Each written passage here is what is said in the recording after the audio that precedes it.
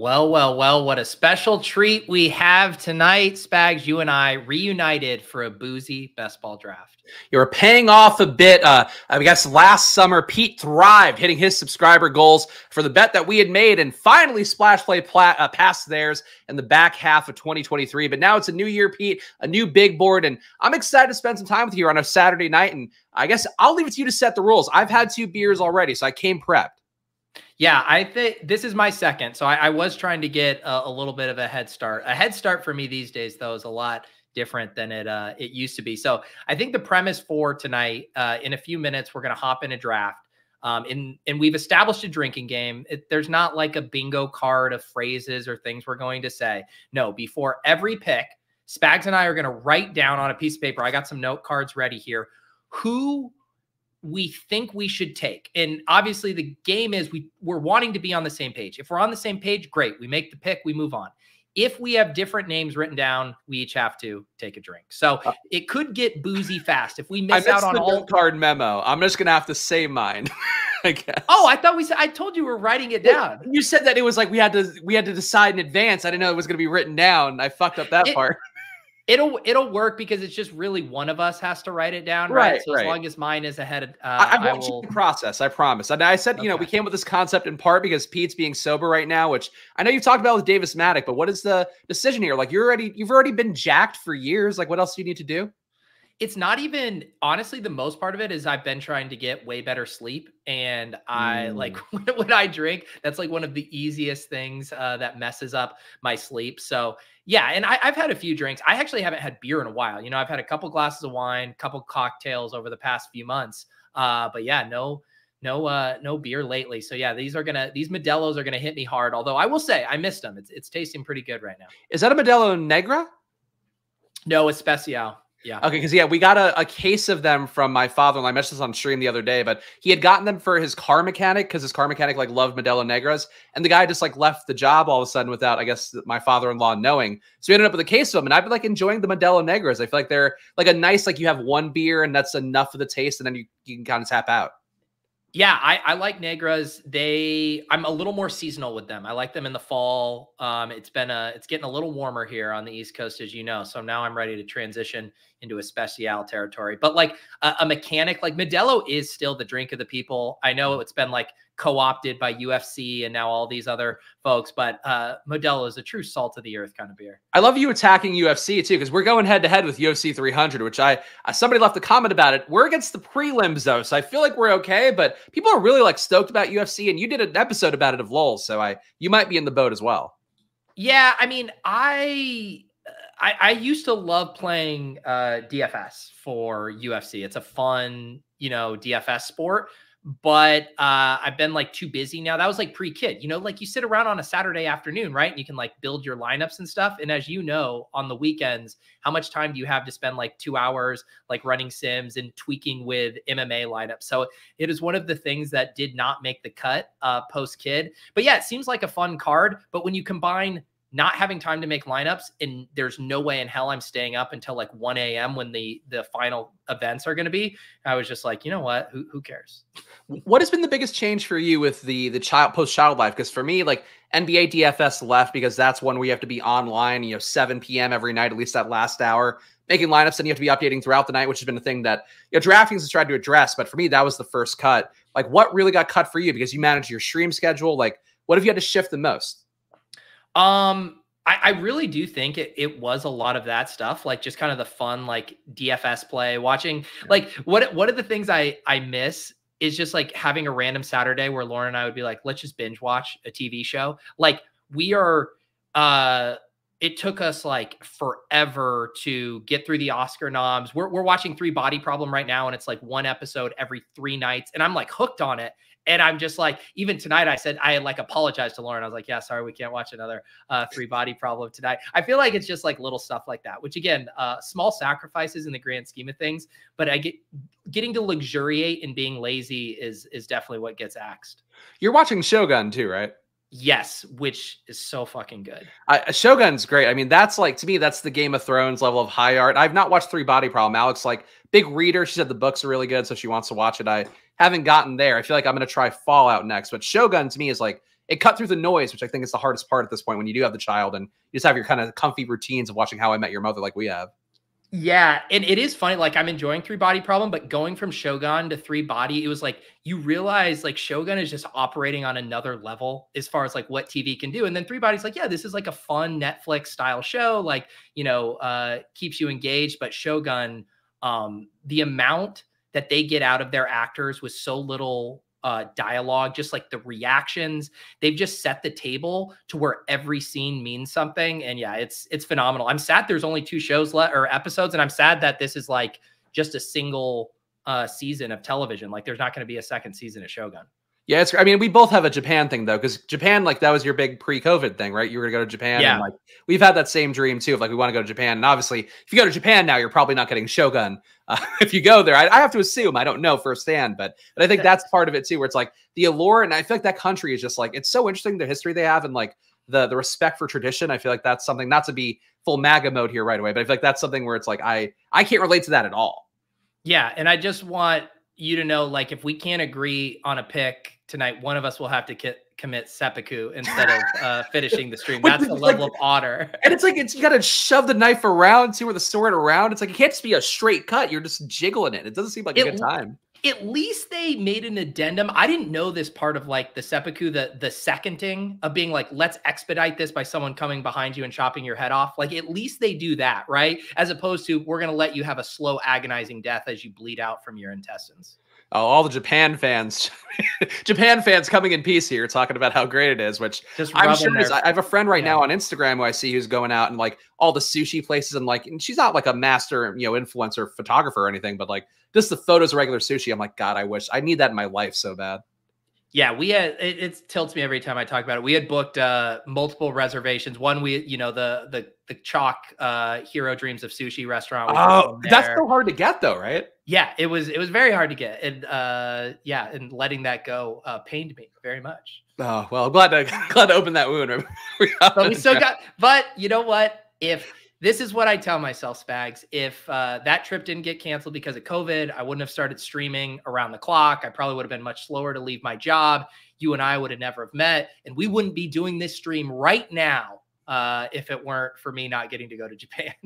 I guess, how do you feel about that? Because, you know, we're talking about COVID briefly, and we are going to hop in the draft. I know we're going to do, I guess, more convo, at least with the other guys who doing Best Ball After Dark. For us, it might just be us shitting on each other and having that be the hour of it. But like for you, you kind of set a trend with that time period where you went after it, obviously having Brick involved too, but doing the drafts, doing all that. And now it's like, you know, for me, it's been a pathway I've followed. Other people out there, they're trying to follow what you've done, then proxy what I've done. And it's interesting because like it's a thing for me, like you're the trailblazer and kind of making this content work and, you know, having it be a viable pathway.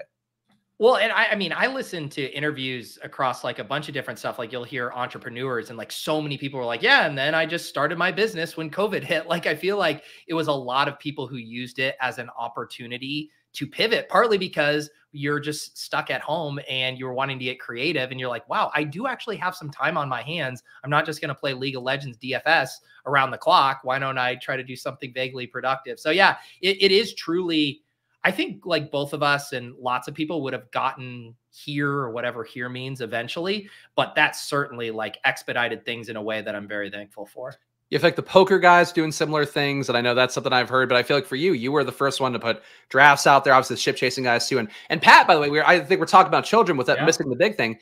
Pat Corain has a baby girl, which you guys both being girl dads. Luca's option pool is getting bigger. By the moment. I mean, I'm already offended by one of the jokes you made right when April was born about trying to matchmake them. Yeah, so Gretch has 2 daughters, obviously myself and now Pat. So yeah, we're full girl dad, 4 girls between us now. So who's got the highest testosterone amongst us all? I think that's the question we have to ask.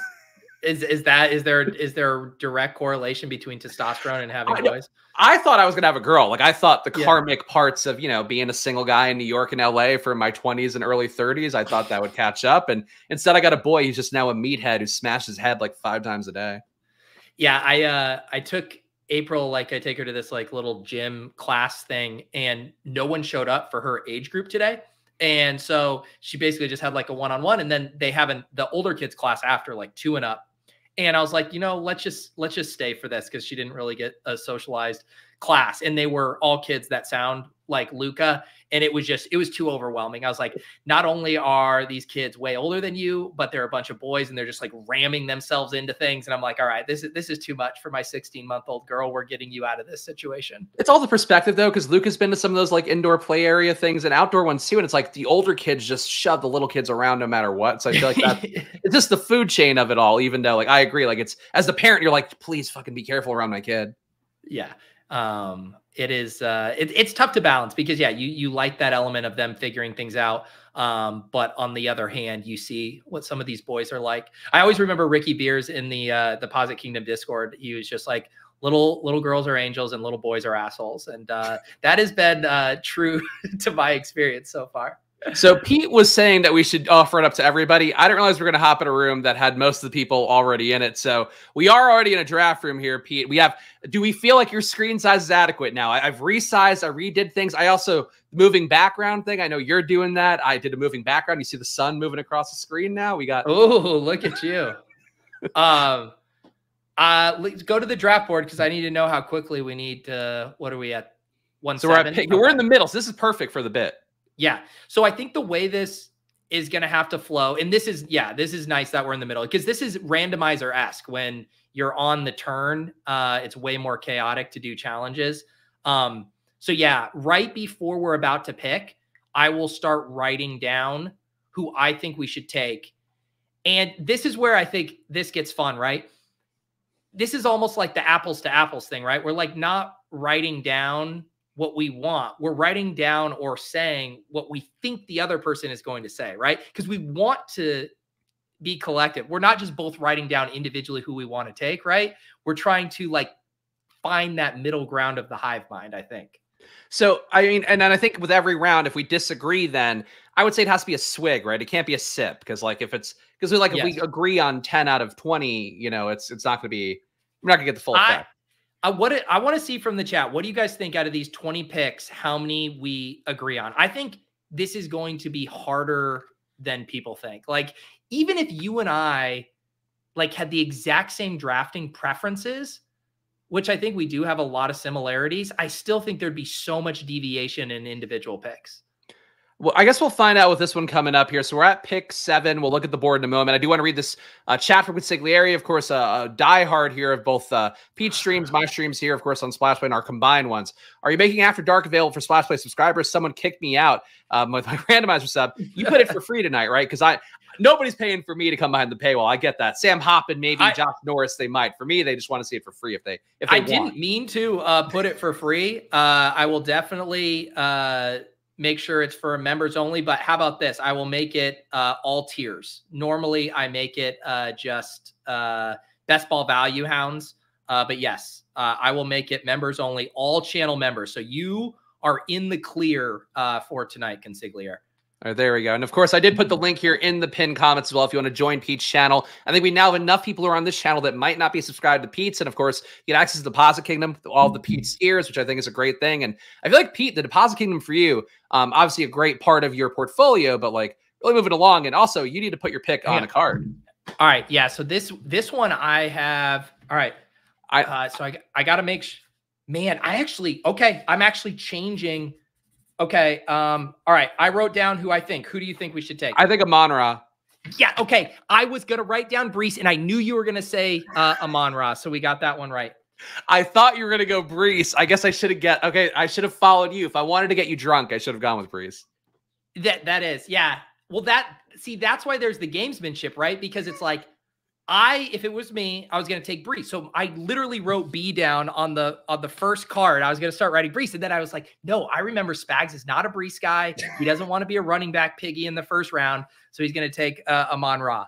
I mean, for us doing a draft together, which we haven't done a draft together since like last February, I feel like, because that was when we switched to the versus mode. Like, I think we have to go 0 RB. We can't go little RB piggies at this point.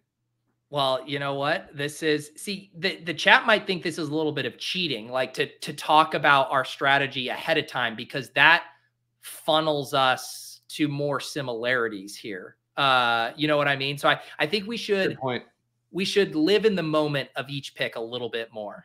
How do you feel about approaching running back early? Because I've been pretty diehard on first 7 running backs. I feel good enough where I'm willing to break the chains of 0 RB to do that. But like after that, Josh Jacobs, I see the merits. Derrick Henry, I see the merits. But both guys analytically, I guess in particular, Jacobs not that great last year. Like, how do you feel about approaching RB? Like, are you going bimodal more, or like what are you doing for your approach? The thing is like, even if you wanted to be a running back piggy, like if you want to do a hyper fragile draft, there's one running back in the 3rd round. It's Josh Jacobs. And then there's like 2 running backs in the 4th round, Derrick Henry and ETN. And then there's like James Cook and then another gap. So it's like, even if you want to do that, you would basically have to be reaching like way ahead of ADP to even have that kind of build. So yeah, no, I think I have 1 double anchor RB in my big board portfolio. Let me see the available players here. Oh yeah, you got to make your pick here. Yeah, well, once this pick goes, okay, I'm going to write down who I think. This clock is weird, too. Our clock started at 21, so things are. Say yours. Who do you want? I'll go Devon Achane. Oh, see, I thought you just said you didn't want to do running back. I thought for sure you'd want Drake London there. I got to give the people what they want. I got to make you drink. All right. Cheers. Devon. Hey, cheers to Pete. Hey, glad to be reunited here once again. And again, I'm going to make Pete drink if I can. Though Achane, I'm happy with. Like, I like Achane too, but I just thought for sure you were going to be like, hey, let's keep pissing yellow. Now, I agree for the most part, but again, I had to make you drink once here to start it off. We know what the content is. People have to see one drink to know that we'll have some throughout. So that's the payoff. Well, number 2, Drake London, I'm okay with. I'm tired of paying the steep Drake London price tag. Like, I've seen enough people projecting out there trying to figure out like how the Atlanta offense works. I still buy in. I think they're kind of the Detroit of this year, where they're chalk in terms of the expectation of them rising, but I think they're going to rise. I'm still tired of taking Drake London, and I'm going to take enough Achane right now. So that's basically it. Yeah, I've taken a decent amount of Achane because I basically don't take Taylor and Barkley at all. I wanted to start getting more Taylor. Like Sean has started making a pretty convincing argument. He was one of the guys I talked about in that video where I was comparing rankings from Leg Up, ETR, and RotoViz. And ETR and Leg Up were both way bearish on Taylor, and Sean is like slightly ahead of market still. And I just read a Gretsch post this morning. He's back in on Taylor. So those guys swaying me. But outside of that, like Achane has been really my only running back target in round 2. What do you think the split is between Achane and Mostert? Because I think best case scenario for Achane, he's getting a 60-40 split favoring him. I think it's more likely 50-50. And at least until like, maybe the wheels can fall off for Mostert, but the ADP in general, I don't love. I think he should be maybe 30s when you account for that risk. But like, how do you feel about the split? Yeah, I guess I'm like, maybe this is just such a bad take, but it's like, I don't care. I'm drafting Achane for like the explosive plays. And I think the thing that's nice about Achane, right, is it's like, he didn't get pigeonholed into not being like a goal line back. We would see them use him a lot around the goal line and even like creative stuff. So I feel like I just want him to get his 12 to 15 touches a game, stay healthy, and do Achane things. Like that's what I'm doing, which is like similar. Isn't it pretty similar for Gibbs too? In that way where it's like, do you really have to worry about the split that much? You're banking on the high end efficiency. And then we're hoping that one of those nuke games, 30+ points, comes in week 16 or 17. Like that's basically what you're hoping for. And both Achane and Gibbs are capable of doing that. So I have to show you the board. Malik Neighbors going at the turn pretty reliably now. I love Malik Neighbors. I think he's really impressive. I think he's got the case to be, 1A, 1B with Marvin Harrison. That said, his outcomes, Pete, I know you write about this a lot with the Fantasy Life newsletter in particular. I feel like Neighbors' outcomes in terms of where he's going to land, they get worse by the day in terms of where he's going to go to the Titans, going to go to the Giants. Like, I don't like either of those spots. Titans would be brural because then you have like target competition and bad quarterback play. At least with the Giants, you have 0 target competition and you have Dayball, who's like proven historically. Okay, Okay, it's a brutal board. We're not getting great picks for ourselves here. See, and I feel bad. I haven't been watching as many of your streams, so I don't even know where you're at. But say who you want. All right, I got Laporta. Ah, fuck. I thought you were still a Pittman slappy. You not? No. I hate this price tag for Pittman. I'm taking Laporta here. It's not even that different from last year. What? It's like a round and a half different. Yeah, he was in the mid 50s most of last year, like 60s, 70s after that. Now at 30, I think they're going to add somebody I still believe in AR a lot. Like, I think he's going to be great, but now the price tag is too public. And that's my whole thing is like when things get too public, I kind of want to dial back. Man, I thought you were a zero. You know what? I should have known with Amon-Ra that you would have been more willing. But when I see Spags, Michael Pittman jumps off the page, and it's not even that you like Michael Pittman. It's just you go, I gotta stack him with Anthony. It's that I think I also like I know the rookie receivers enough that we can manage those pockets, but we have to drink now. So yeah, we disagreed again. Hey, cheers. We're one for 3 here. 1 for 3, yeah. 33% clip. Great in baseball, not great in basketball. That'd be how that goes. But look, we're gonna have to make it up a receiver. We got 0 RB guys right next to us here. So I've been trying to make it up with receiver. I've picked 2 receivers these past rounds. You're the one that keeps going off the beaten path. I did promise Pete that I wasn't like this premise would keep him from not getting too drunk, but I feel like this is just the board is speaking to me in a certain way. I'm following. It's like a Ouija board. I'm just following it without even control. But remember, again, I am trying to meet in the middle here, and you're just jamming your agenda down our throat. There's no meeting in the middle with these picks. Okay, I'll try to meet in the middle more. Look, we're gonna have to hit receiver now. Like we've made our choices, so I think we're on the same page. But the Detroit stack, I'm still happy to get this Detroit combo. Yeah, I like the Detroit stack. I will say, like, I don't mind doing double elite tight end builds. I agree with you. I don't do it as much with Laporta. And I think the reason I don't have as much Laporta is just because I love the prices on all the 5th round and 6th round guys a ton. And so generally I feel like there'll come a point in the 5th, 6th, or 7th round where you're like, man, the tight end is still the best pick here. I kind of wish I had a wide receiver in the 3rd instead. All right. What are we going to write down here? Oh no, my pick was going to be Romo Dunze. That's gone now. Yeah, hang on. Don't say anything. Yeah. All right. I'm idiot. All right. I'm writing a name down. Who do you want? T. Higgins. Yes. Okay. I knew it.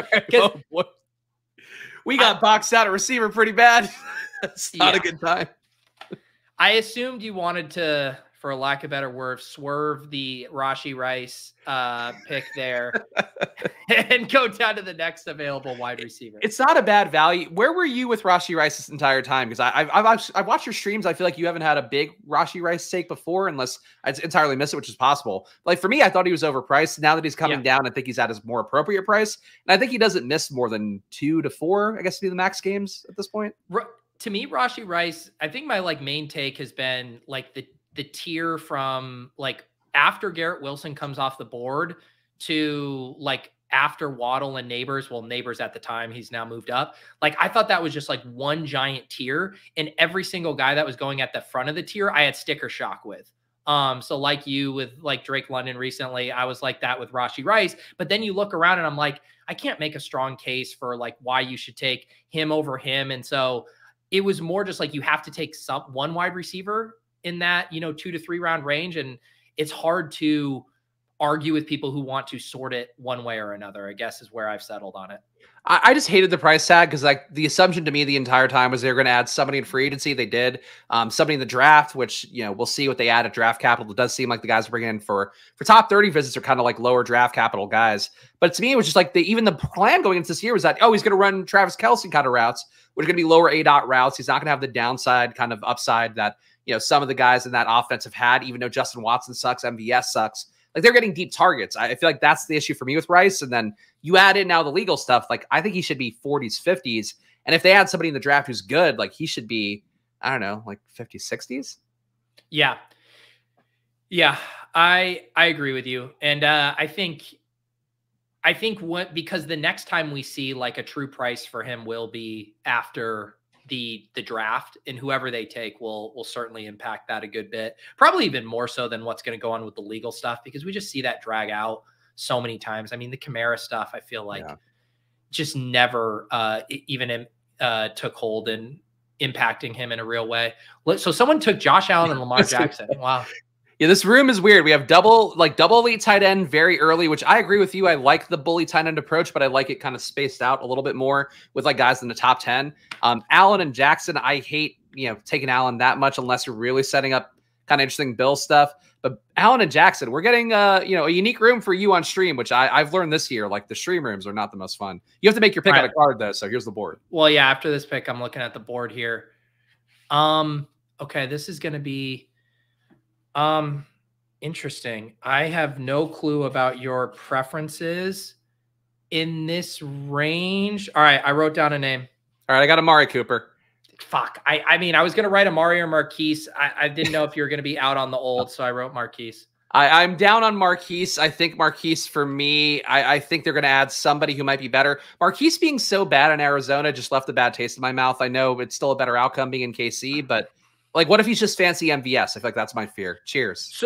So I agree with you. I want to be most bullish about the first round rookie they add, if they add a first round rookie, but I do think like portfolio wise, if you're wanting to like fade the Rashee Rice stuff, you know, because you think there's an impending suspension and stuff, I do also think you need to, you know, move Marquise Brown up accordingly, right? Because there still is the chance that they go another direction. They don't invest significant draft capital in a wide receiver. Like, I think that's a small probability, but it could happen, in which case Marquise Brown is set up really, really nice. And we've seen Marquise Brown operate as more than just a situational deep threat, you know, at certain points during his career where he's been able to earn targets at a high rate. So I want to make sure I have some exposure to that outcome. People saying Cooper's sharp pick. Nice price on Cooper. I agree with that. I get it with Marquise Brown. Like, I think just the thing that stuck out with me is Arizona wasn't bad last year. There are no spike week games. He's still a negative EPA per target guy while getting, you know, past the line of scrimmage kind of level targets. And I think that's what stands out for me with Marquise Brown. I feel like he's an Antonio Gibson to me, where he's like a very public player. People liked him in the past. He did some nice things maybe for people's like season-long fantasy football teams. And to me, those guys, like, it doesn't mean they're good forever. And he's better than Justin Watson and MVS, but I don't know how much that matters. How do you feel about this take? And that would be that Amari Cooper's ADP would probably be like 2 to 3 rounds lower if Deshaun Watson played the whole season with him. And his ADP is boosted because he went fucking nuclear with Joe Flacco down the stretch, who is not going to be his quarterback this year. Can Deshaun be good again? I feel like the bet you're making on Cooper is that Deshaun can be passable, at least, if not good. Yeah, I mean, that's why you take Marquise Brown, because you don't have to question whether Patrick Mahomes is going to be good. And you do have to question that with Deshaun Watson. I guess that's fair. I feel like for Brown, though, it's just, you know, the Chiefs showed a preference to not throw the ball if they can last year, even though Mahomes is so great. I think that's the leap that great QBs make, is like they gain in efficiency, they lose in the fantasy kind of fun metrics. So I wanted Brian Thomas Jr. Trust me, I know you did. Hey. Okay. I was already writing Brian Thomas down if he was there. I have my name down. I have Deontay Johnson. What? You're Deontay Johnson over Addison? Who the fuck are you, dude? I'm out of here. You like all the old bad wide receivers? He's not old and bad. He played a lot better last year. Now he's going to be an old slappy. His worst case is fancy Adam Thielen. His best case is like being a dude that matters. I think that his best case scenario is a guy who produces a little weeks 1 through 10 and then does nothing for you in the fantasy playoffs. Sign me up.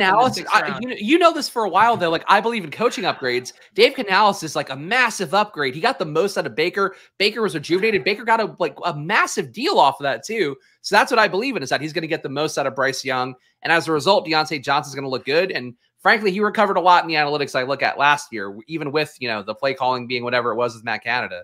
So I think he's got a shot, and we're down at wide receiver. Like, Brian Thomas would have been a lot better. I agree. I feel this is how I feel. Even setting our arguments aside, the picks we get wrong should be alternating back. The ones that were wrong, you're just taking who you want every single time. Okay, like, how am I not getting one of these? You're right. I'm controlling the board a little bit too much. I didn't know we didn't agree on what the answer was for the picks. We also agreed to write these down, and then you didn't show up. Some that of was us did not prep in the work. text, Pete. That was not stated verboten, and it's like that. I couldn't just come off the top of my head. I thought we were just, you know, kind of spitballing. All right, I'm going to read for the people because I hate it when people try to pull receipts and they're wrong.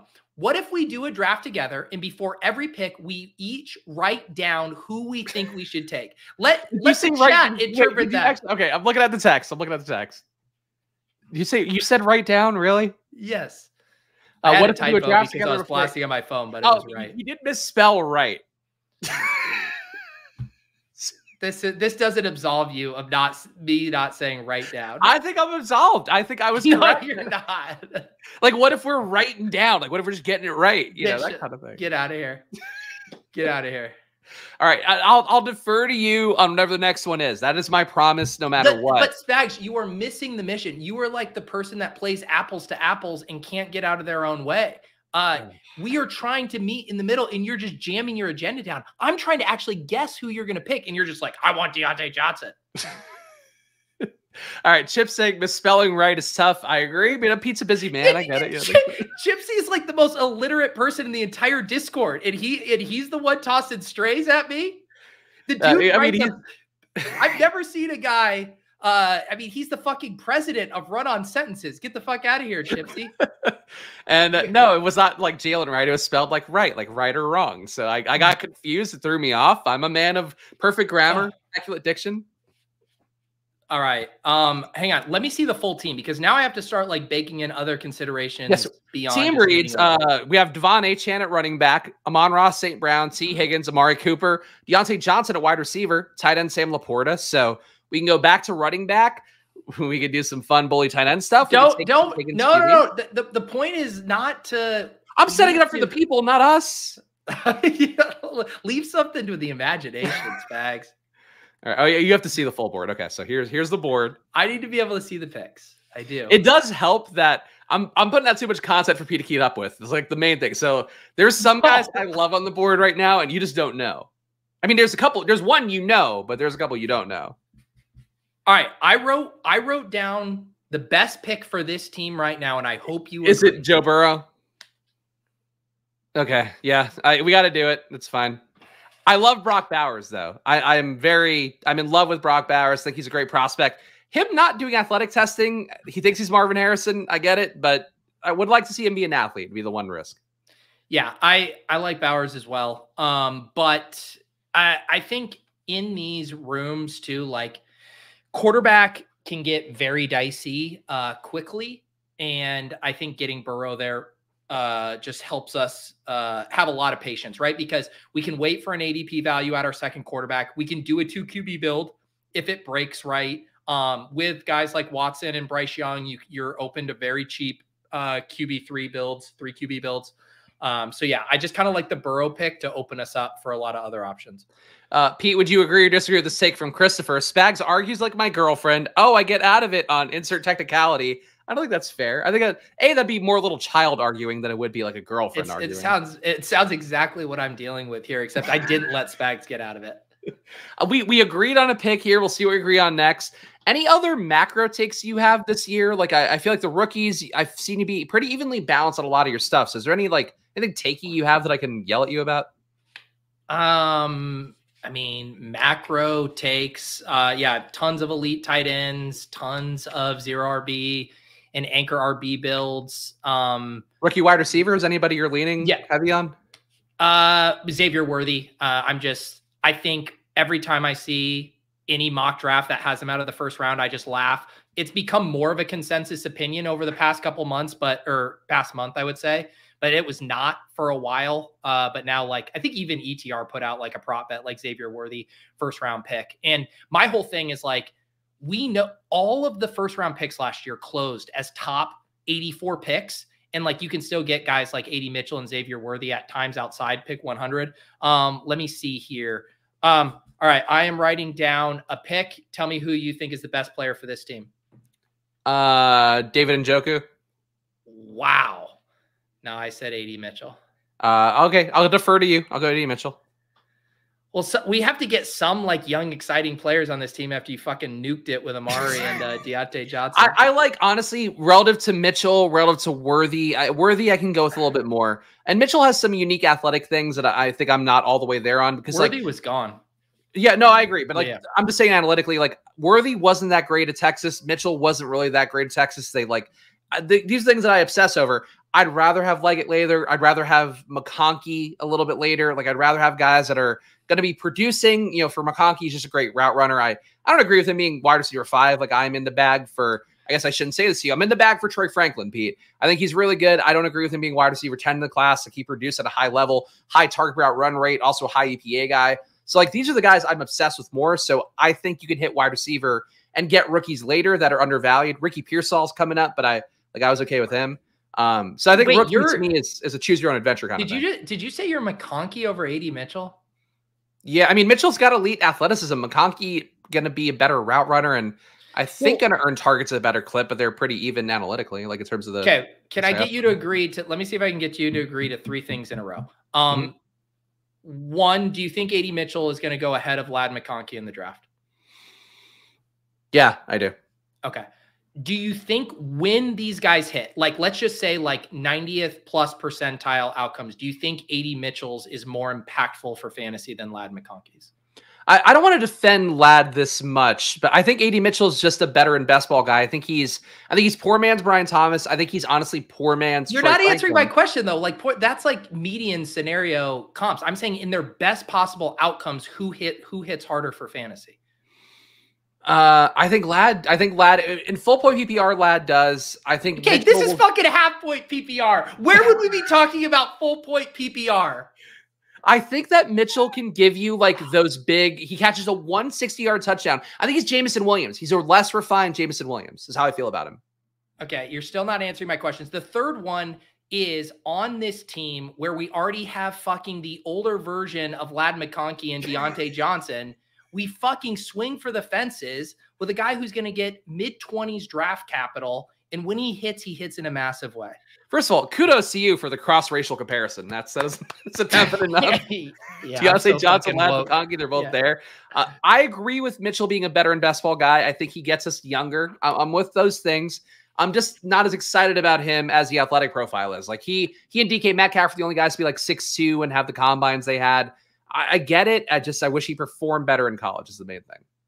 All right. I think you're too lost in the sauce and you just got to pick the best players right now. All right. I'm reading the board here. This could be simple. And it is no longer simple because I was going to write Trey Benson. I would have been on board with Trey Benson. All right. I am going to take a leap of faith. Who do you think is the best pick for this team right now? Brian Robinson Jr. Yes, let's go. Okay, Brian Robinson Jr. Are you buying in on the signal that they want to give him the ball? I mean, I know you had the video, of course, of the comparing ranks and ADPs right now. I think Brian Robinson being the lead back. I also love them getting Jane Daniels. I'm a big Jane Daniels guy, so Robinson to me checks a lot of bells. Him at 100 is too cheap.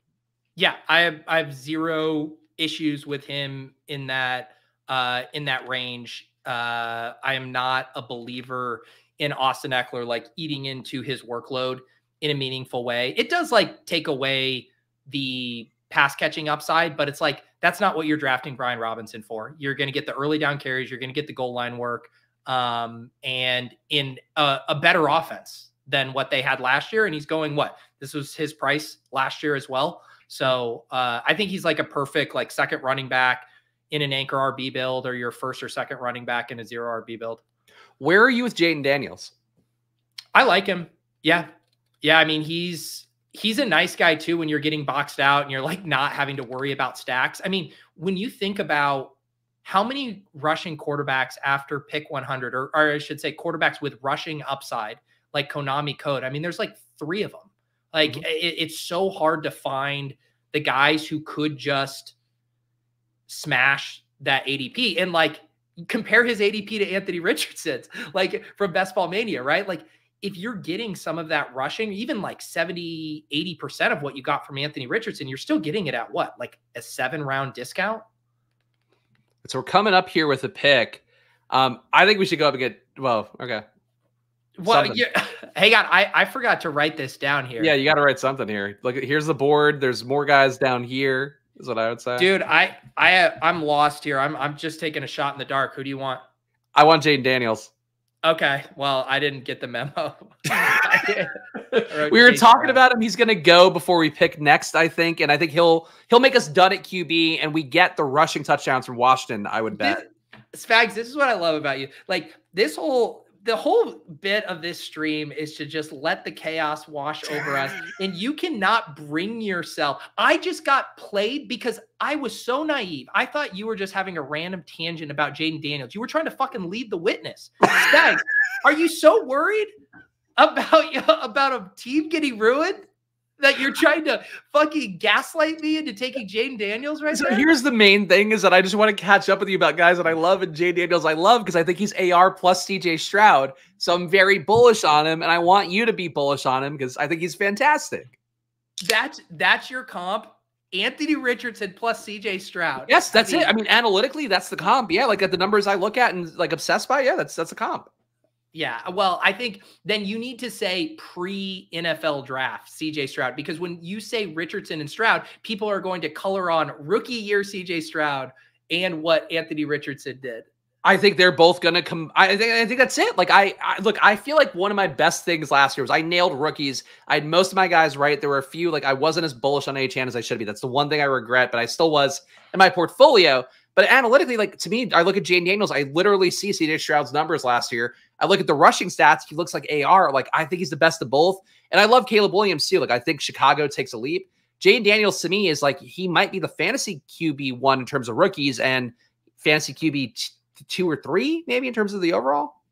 Well, CJ Stroud is pretty soon going to be the dynasty QB1. So if Jaden Daniels is that plus Anthony Richardson, he's going before the draft even starts, which is impressive. Which I think accounting for, the risk profile, I get like Jaden should be lower now, but I will say one thing that made me feel good is like last year I felt like AR should go ahead of Trevor Lawrence. Relative to ADPs this year, AR is going where that would have been last year. For Jaden Daniels, I think he's going to be a top 3-round guy next year would be my guess.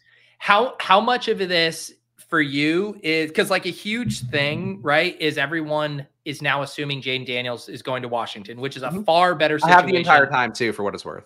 Than New England, which I still think that I'm not entirely convinced that's for sure. But if he were to go to New England, how much would you change your tune on Jaden Daniels' redraft excitement? I think it doesn't matter where he goes. He's still going to be great no matter what. Washington would be easier because you already have Terry McLaurin there, who's a veteran deep ball target. Dotson, I think, can do enough underneath stuff. Adding Ertz, like I think they're doing kind of the poor man's version of what Chicago's doing, where you add some guys that are okay enough, give your guys some weapons coming in. But I think his talent is so strong. Like the video parts of it look great. The analytics of him, like he's a historical QB in terms of the analytics. And you add in the rushing stuff, there's a risk of him getting hurt like AR did last year, but I'm not going to ever dock a guy for that. I can't guess that he's going to get hurt. So besides that, I think he looks great. Yeah. Other than that, Mrs. Lincoln, how did you like the play? He gets hit hard. He gets like the Wile E. Coyote hits. I get it. But. All right. No more fucking leading the witness. No more saying like it would really be nice to get our second tight end here. This kind of bullshit. Here's the thing is that there's a player on the board I like a lot, but we need to get running back going too. So what's your pick? Stop. I'm doing it for the people, the content. No, because who do you want? Who do you think is the best pick for this team? That's the question. Devin Singletary. Fuck. Okay, I picked Gus Edwards, and he's the pick because you got the last one. Yeah, no, that's fine. I'll give you Gus. Before you started playing your games, I knew you wanted Troy Franklin. I love Troy Franklin. Yeah, I know you do. That's why I was going to try to read you. I'm playing poker. You're just fucking blasting off what you want to happen in this draft. I'm just trying to build a nice team, and like we could have taken receiver there. We needed running back more. No, the goal isn't to draft. The goal is to draft a nice team together, Spags. I think we're building a great team together. Let's read the team, Pete. What could we have done better with Joe Burrow, Jaden Daniels, Devon Achane, Brian Robinson recording and marking on Washington touchdowns, Gus Edwards, our RB3, went a little bit late there maybe. Amon-Ra St. Brown, T. Higgins, Amari Cooper. We have some AFC North correlation. Deontay Johnson, Adonai Mitchell, and then Sam Laporta. We have QBs who could beat Jared Goff with Detroit stack. I think we've done some nice things. Honestly, the only pick. So I have my issues with you are the process and how you're handling the premise of this show. The only pick that makes me visibly angry is the Deontay Johnson one. Other than that, I think this is a nice team. Okay. Why are you down on Deontay Johnson? I feel like you defended him from me last year and he had a better year. Well, you made my case for me. Like you're getting a poor man's Adam Thielen, which is something you can arbitrage like much later in the draft. Like you can even get a better version of Deontay Johnson and Tyler Lockett like 2-3 rounds later. I would rather take Ladd McConkey 3 rounds later, my comp, because I'm a woke genius when I try to do that. Like I'd rather get that kind of stuff, or even Curtis Samuel on Buffalo. Like if I'm just hunting targets and knowing I'm not going to get a lot of, touchdown upside or true breakout upside, like I think I can get that later. I just think Carolina moves up this year. Dave Canales, hunky OC coming into Tampa Bay last year, did the thing for Baker Mayfield. I think Carolina is going to save Bryce Young's career. But we're on the board here. You can make hang on. I'm writing down again. We are answering collectively who is the best pick for this team right now.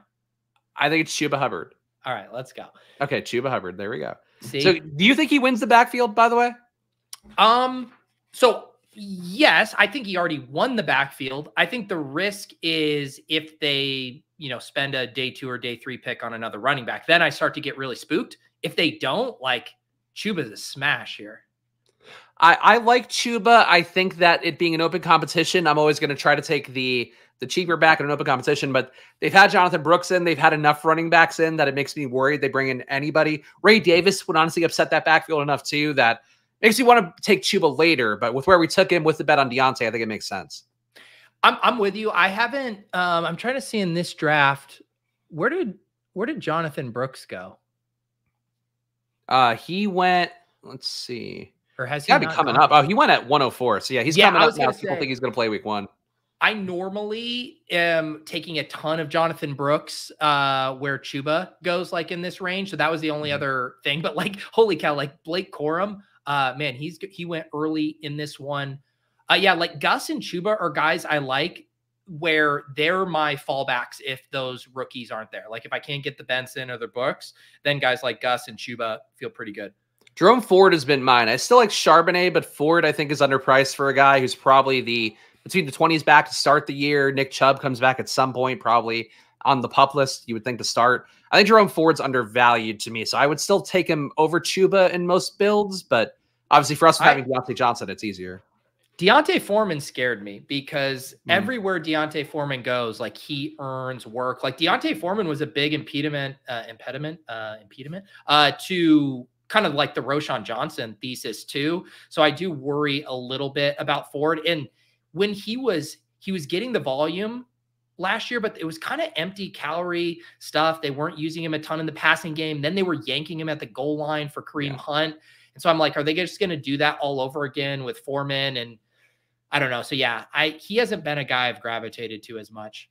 Yeah, I get it. I think that if I agree with Foreman probably doing the Hunt role and taking the goal line work at the least, Ford to me just showed enough, and especially when I needed him the most. And my DraftKings like finalists on there were like Ford carried me through, I think week 16 in particular, and was okay week 17 too, or pretty good week 17. But Ford, I think, has upside. I don't know if Cleveland thinks he has upside, which is the incongruence, of course, everything we do. We have another pick coming up here, and Pete, the plug here, we are going to do the next stream on your channel. Are we going to do a draft too? Like, what are we doing for the? I haven't been doing drafts lately. Just been chopping it up. I'm happy just to chat too. I don't want to tease a draft. I just want to give the people what they're. Yeah, I think I've had enough of drafting with you for one night. I think we've made a great team here, and we're going to make a great one coming up. Some nice picks on the board. Honestly, I don't even know where we're going to go here, so I'm actually curious. I am going to probably end up having to ask you to start scrolling down a little bit, just so I can see some options here. We're going down too far here. Yeah, scroll back up. I'm going to write down this. See, this is where we're getting into dicey territory. All right, who do you think is the best pick for this team right now? I think Mims. See, all right. I went with a scroll down when you scrolled. I did Ricky Pearsall when you had scrolled down. Pearsall, if I could get him in, I'll do it. We got him in. The clock is weird tonight, so that's the issue for us. But you got Pearsall. Okay, Pearsall, honestly, the underdog guys being very under him. I will say with Pearsall, my brain block is that I thought AR made him last year, and this year I saw Pearsall with a much worse QB and was like, shit, Pearsall might actually be kind of good. So I'm with you. I think he and Roman Wilson, very similar plays, though. And I think for me, again, I'm more like agnostic on like these guys. Like I don't have strong opinions on like Roman Wilson versus Ricky Pearsall versus Xavier Legette. But to me, this team needs some like rookie wide receiver upside. Right now, like I feel like we have a good veteran core. We only had 5 wide receivers through 12 rounds. And so now I want to start taking some upside shots. And Mims is a hard one. He is obviously I was in love with him last year. Sean made a good case for him recently. And I still feel like Sean Payton has already kind of showed his hand, and whether that's he doesn't actually like Mims as much as he thought he did when he drafted him, or Mims isn't as good as his prospect profile indicated.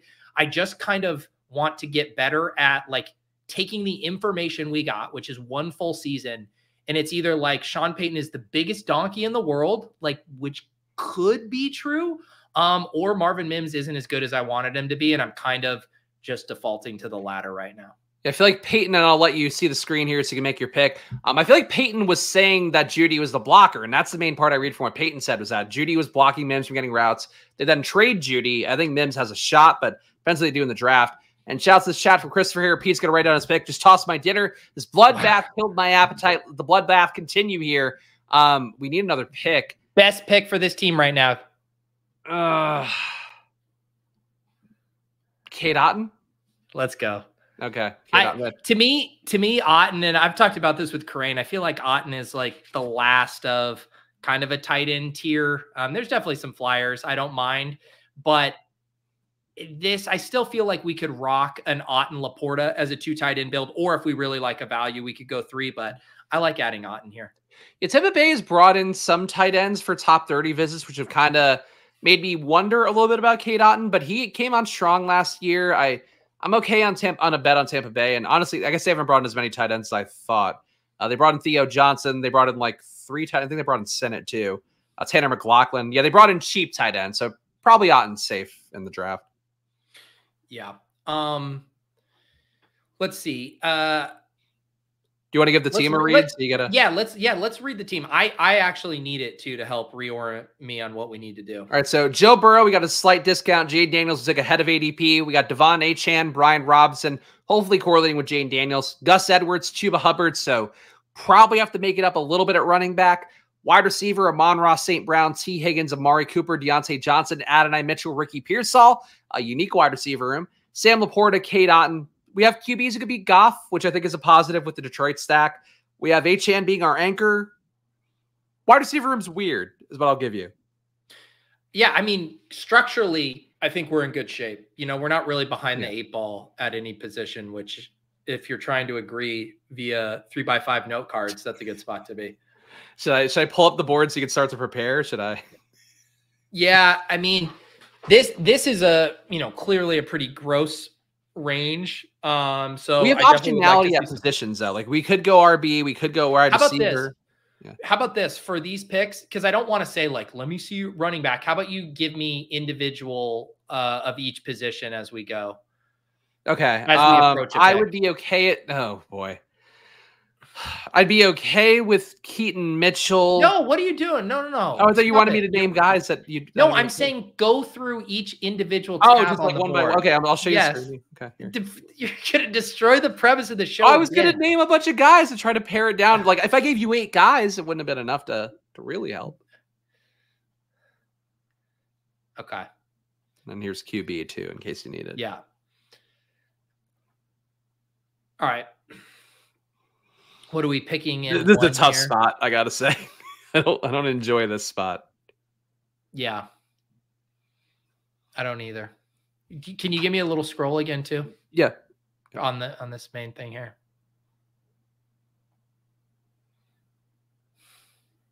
Man. Absolutely. It's a brutal one to choose between.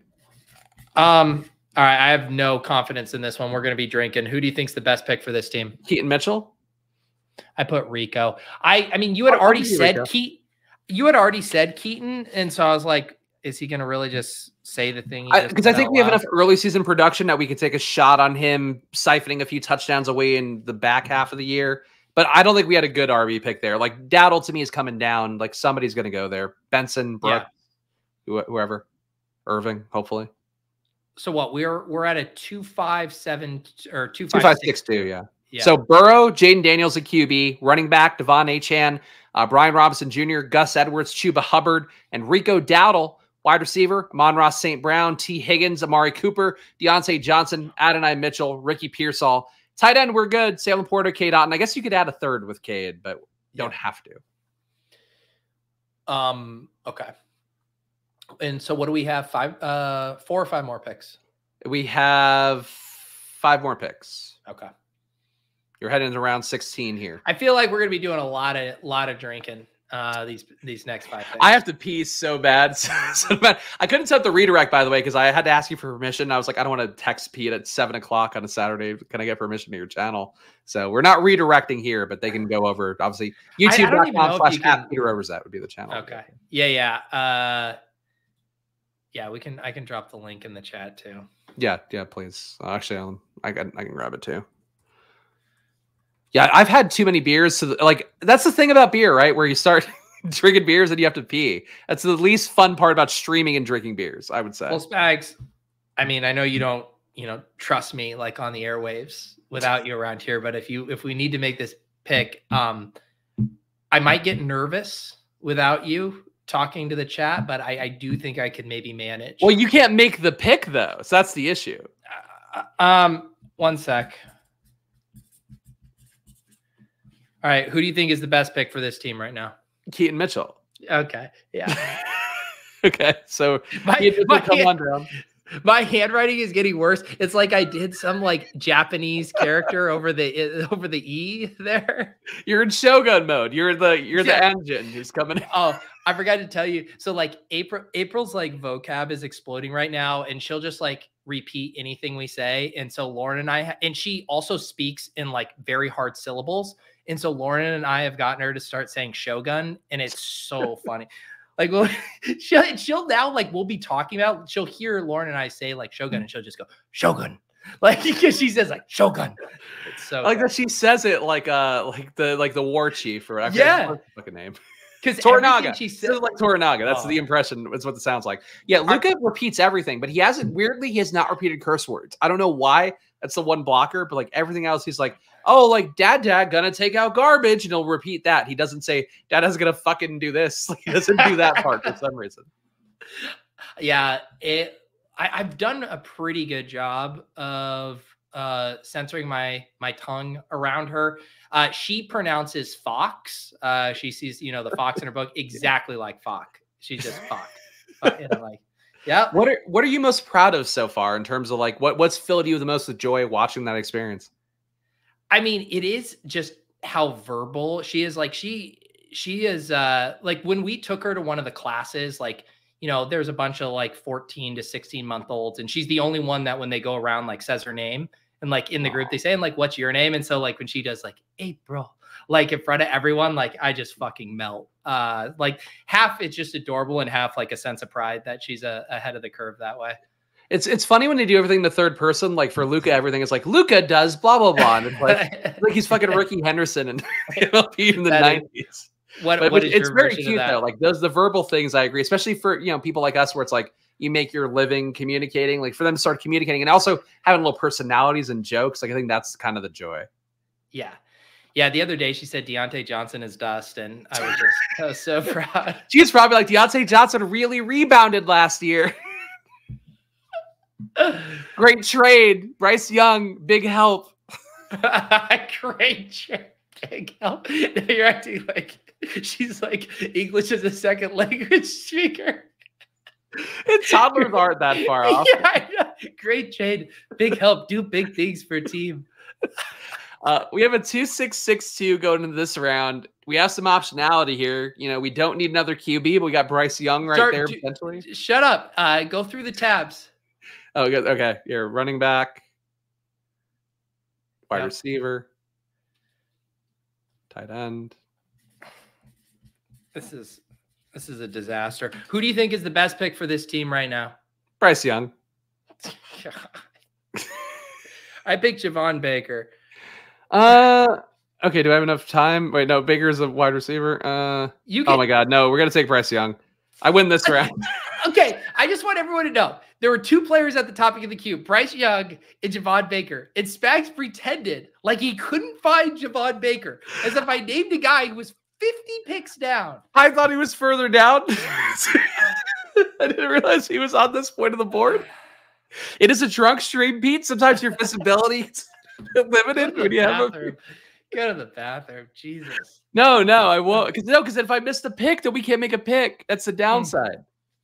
I wish I could give you control of the entire board. If I would, I could. I'll give the team a read here. Let's recenter us. We have a 3-6-6-2 now, so we got to make it up at wide receiver, perhaps. Joe Burrow. Yeah, because someone wanted to take Bryce Young to stack with this pick. That's the problem with the Deontay Johnson. It's a compounding mistake pick. But we also had Chuba, so we have a good bet on Carolina where you might as well throw the QB in. He could beat Joe Burrow. He can maybe beat Jaden. A running back, though, Devon Achane, Brian Robinson Jr., Gus Edwards, Chuba Hubbard, Rico Dowdle, Keaton Mitchell. Maybe got a little thin in the back half there. Wide receiver, Amon-Ra St. Brown, T. Higgins, Amari Cooper, Deontay Johnson, Adonai Mitchell, Ricky Pearsall. Very disciplined at receiver with our picks. We got 5 in the top 100, have dialed it back. Tight end, Sam Laporta, Kate Otten. Here's what I'll say. I think we managed draft capital well. I think wide receiver still feels like we could use some help. Here's the thing. We now are in full agreement, and God, I hope this is true. We are done with quarterback. So filter off a quarterback on the board when I look over there to see what our options are. Okay. We're on the board here. Here's QBs. I just said I don't need to see QBs. Here's running backs. Well, ain't that a sight for sore eyes? Here's wide receivers. Uh-huh. And here's tight ends. Okay. Hang on. Can you do running back, wide receiver, tight end, and scroll down?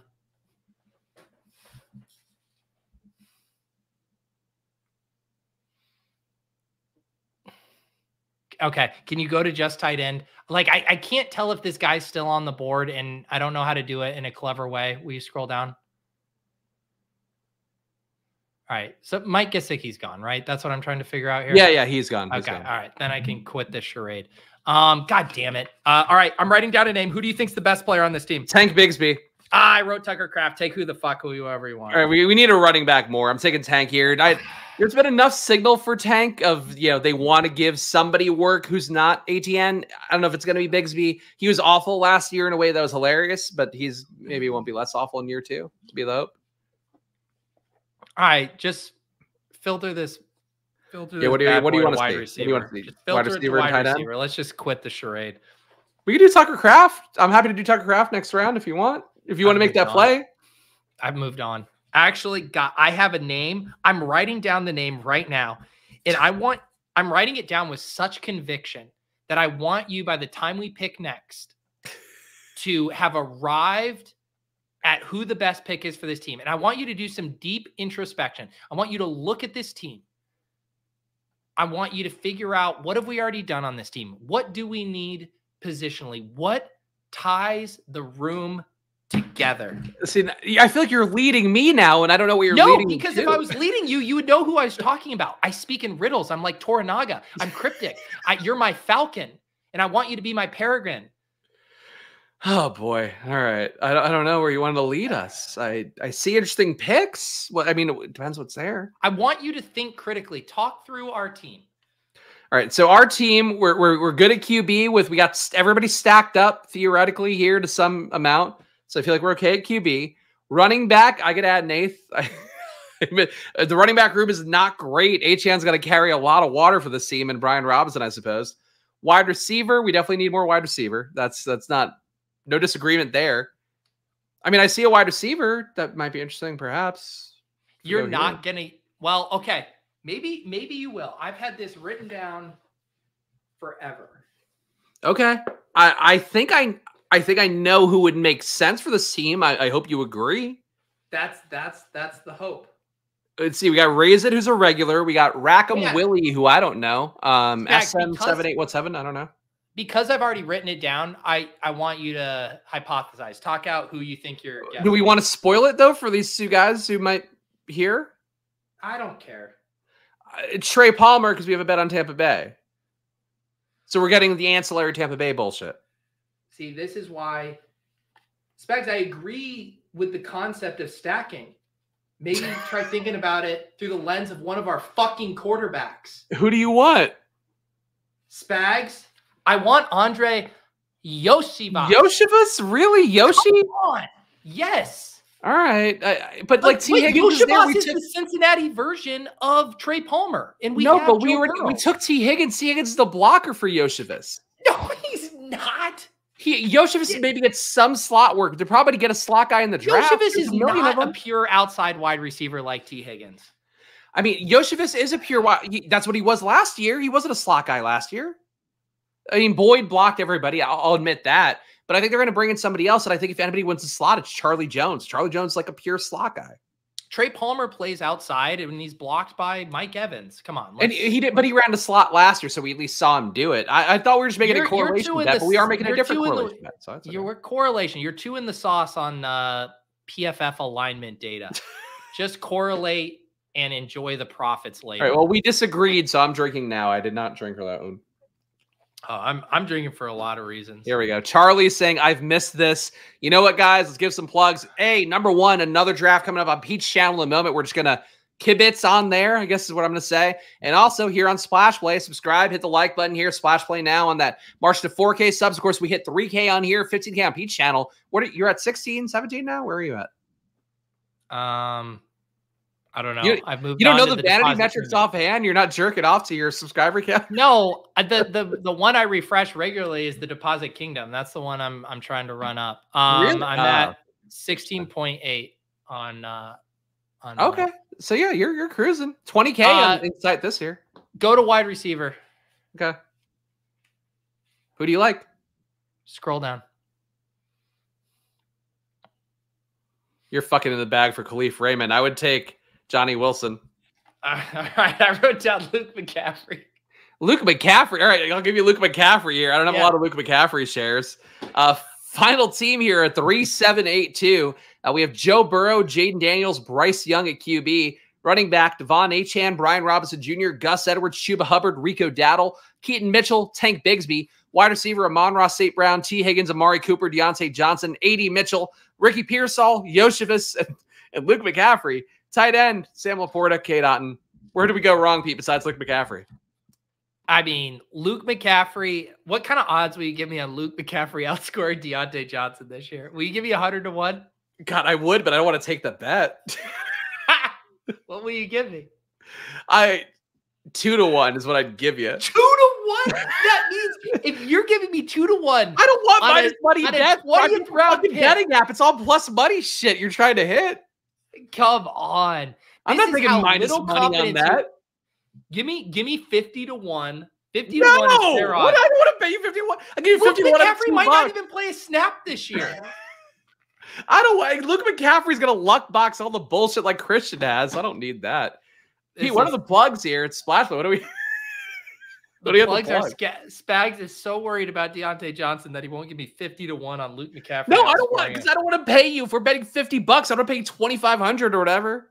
Yeah, but Spags, I will. What do I got? 50-1? Yeah, that sounds great. I'll give you. No, $50. that's an awful deal for me. I want a good dude. That's a free $50. I don't have enough to pay for Luke McCaffrey bets. Come on, I'm not a book. I love this bet. Everyone tells Spags he's an idiot to not take this free $50. No, I don't want your free $50. I don't want. Yeah, it's not a probably bet. The probably score would be negative on this one. I mean, this is free money. You could just throw this in a VTI. Deontay Johnson tears his hamstring in July, and Luke McCaffrey catches one pass. We could have an injury clause. Get out of here. All right. What did you ask me? So where are we going next, Pete? After I pee? Yeah, we're doing Best Ball After Dark on my channel. If you're a YouTube member, any level, normally it's Best Ball Value Hounds. I set it to any level because I forgot to set it in the first place. Spags and I are going to catch up. And if I know Spags well, he will be open and honest in a way that he probably even shouldn't be. So that would be my selling point. Pete knows me too well. Pete, I appreciate you so much for what you've done for me and my journey here, as well as Splash Play. Glad to be doing another stream with you coming up in an hour. So follow Pete here. It's in the pinned comments description as well. Hit the join button for Pete's channel. Get on board there. And any final words here, Pete? The Splash Play people that we roped them into you, and now they're stuck with me. They are. No, I appreciate everyone watching. Thank you to all of you guys, specifically the Squirt Squad, for everything you guys do for Spags and the Deposit Kingdom. All right, guys. We'll see you on the next channel. See you in a few minutes. Bye. Peace.